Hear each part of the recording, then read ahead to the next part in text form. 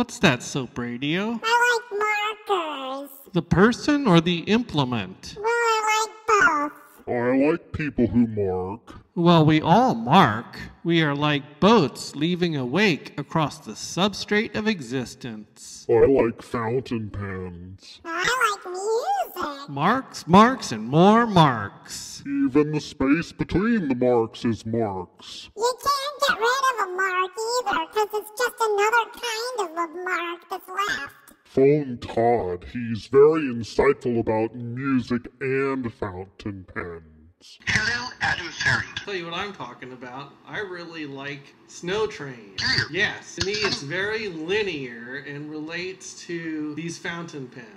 Well, yeah, the linear component, I suppose, makes sense, doesn't it, right? It's all about a line and making loops with it and so on. Tell us more. Yeah, more. It's kind of like working with modules or cells, and you just kind of move them around a little bit, almost like musical Lego blocks or something.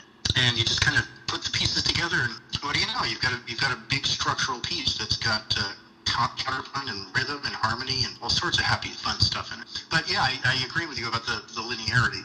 In fact, I named it after I had written the piece. Because I was just like, oh, what is this? I'm like, well, it was. I was trying to write a piece celebrating the season, celebrating Christmas and snowfall and the winter time, that whole period. Saturnalia, whatever you want to call it. That's very interesting.